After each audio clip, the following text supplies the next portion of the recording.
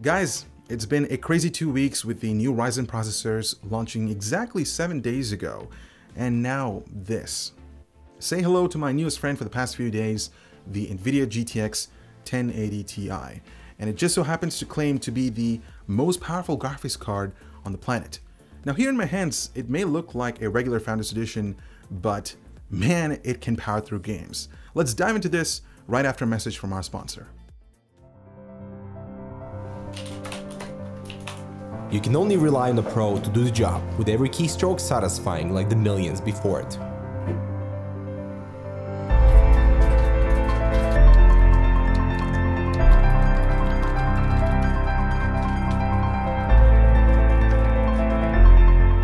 Quality feel with every key, regardless of your space.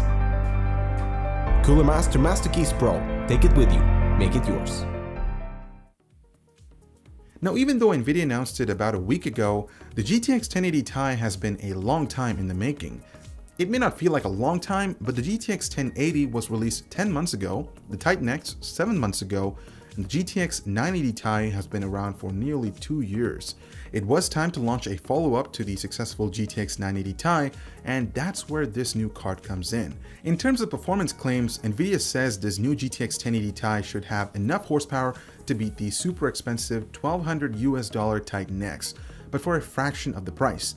As a matter of fact, we wouldn't be surprised to see the Titan X discontinued altogether while its cores are repurposed for Quadro and Tesla cards. And about the price, it's $700, which is still a lot to spend on a graphics card, but for that money you get some extremely high performance. Why? Well, as you can see by the specifications, the GTX 1080 Ti is basically a Titan X, which has been massaged in an effort to heighten yields and slightly costs. Nvidia is also doing away with their practice of selling the Founders Edition for a premium, but coming launch, this will be the only version of the card available. Board partners will have their products launched in a few weeks, so you may want to wait for that. The GTX 1080 Ti uses the same 60nm Pascal GP102, 3,584 CUDA cores, and 224 texture units as the Titan X, but it has one less 32-bit memory controller, one less ROP partition, and a bit less L2 cache. To ensure optimal memory performance, each of the GTX 1080 Ti's 11 memory controllers is paired up with a single GDDR5X IC, granting it a total of 11 GB of video memory that's accessed through a 352-bit bus. According to Nvidia, this massive memory allocation will become a key factor as more buyers look towards VR, 4K, or even 5K screens. Achieving Titan X beating performance while still maintaining a TDP of 250 watts meant increasing base and boost clocks while also upping the GDDR5X frequency to 11 GHz to compensate for the narrower 352-bit bus. The reference or Founders Edition of the GTX 1080 Ti looks great, but other than the logo on its shroud, it's pretty much indistinguishable from other Nvidia cards. It is 10.5 inches long, it uses milled aluminum shroud with an integrated illuminated GeForce logo, and there's a full covered backplate to dissipate additional heat. The only major difference between this and the other Nvidia GPUs is the lack of a dedicated DVI connector on the rear I/O area. Instead, Nvidia is using this space for additional ventilation, and this version of the GTX 1080 Ti will ship with a DisplayPort to dual-link DVI adapter. Board partners are free to design their cards with that missing connector. I can understand where this is coming from. If you're spending $700 on a GPU, you likely have a DisplayPort equipped monitor. What you can't see with your bare eyes is that Nvidia has thoroughly revised their internal heatsink design, so it has double the amount of surface area while also updating the PWM to a more advanced 7-phase all-digital layout. But will this lead to lower temperatures or lower fan speeds when compared against the Titan X? Well, blower-style coolers aren't known for their silence, but hopefully these revisions will help. I'll check up on that later. Alright, now with all that out of the way, let's start off with the benchmarks at 1440p and then move on to the full 4K resolution. Make sure to hit pause if you want to study all these charts a bit more. If you want more information about frame rates over time and test system specs, head over to the Canucks website review. A link will be in the description. Starting things off with the 2560 by 1440 resolution and DX11, there's a hiccup right away. There just isn't much difference between the standard GTX 1080 and much more powerful GTX 1080 Ti and Titan in Call of Duty. Why?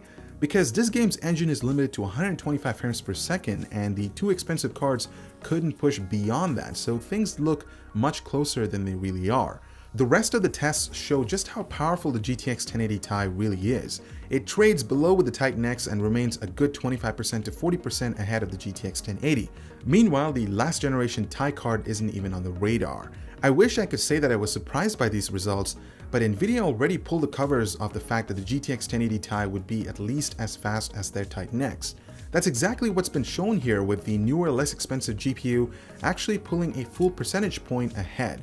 I should also mention that Doom Vulkan results are also game limited to 200 frames per second, so imagine what this card could do without that block in place. Rounding things off with Gears, Hitman, Quantum Break, and Rise of the Tomb Raider reflects the same thing as before. Without any competition, these charts are becoming a bit boring. However, there's one odd misstep with Quantum Break, which seems to benefit from the Titan X's wider memory bus and additional ROP units. Now we get into a big boy resolution of 4K. The DX11 results show a repeat of what we've already seen, with one exception. Since Call of Duty is no longer artificially limited, we can really see what the GTX 1080 Ti can bring to the table in that and other games. It didn't even have problems chewing through Fallout 4's new high-resolution texture pack and Titanfall 2's crazy 8x MSAA setting. Amazing stuff. Rounding out the game benchmarks, there's a bunch of DirectX 12 which only cement the fact that the GTX 1080 Ti is an ultra-powerful graphics card. It trades blows with the Titan X, sometimes winning by a narrow margin and sometimes losing by a bit.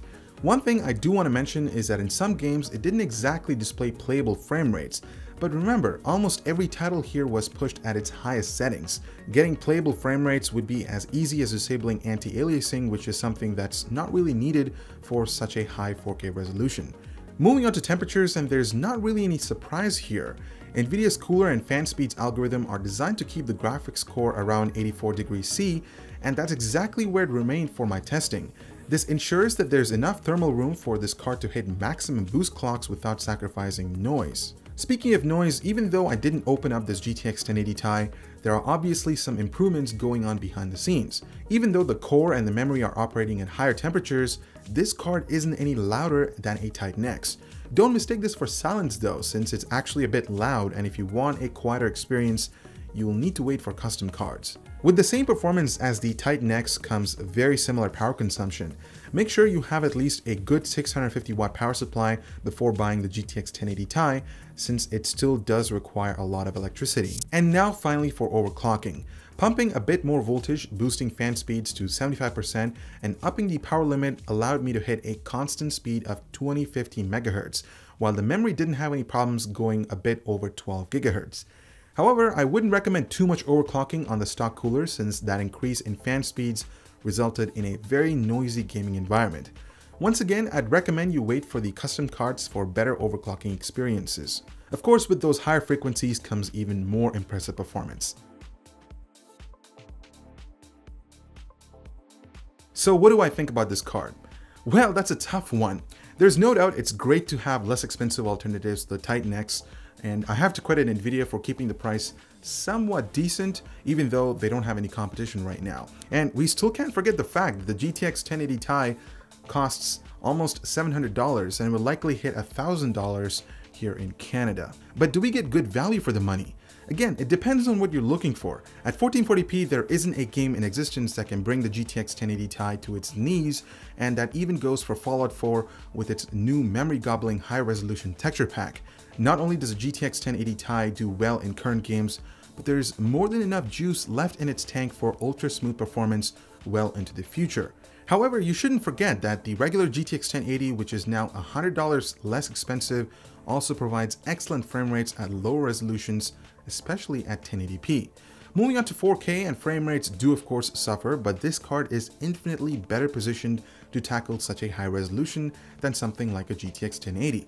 Ultra high resolutions are where the GTX 1080 Ti makes the most sense, and anything less, it's pure overkill. But you know what? Sometimes overkill is a good thing too, right? So what do you guys think about the GTX 1080 Ti? Will you jump into it right now, or are you waiting to see what AMD has coming if they ever get around to launching Vega? Or is this simply too expensive for your tastes? Let us know in the comments down below. I'm Ebro with Canucks. Thank you so much for watching, and we'll see you in the next one.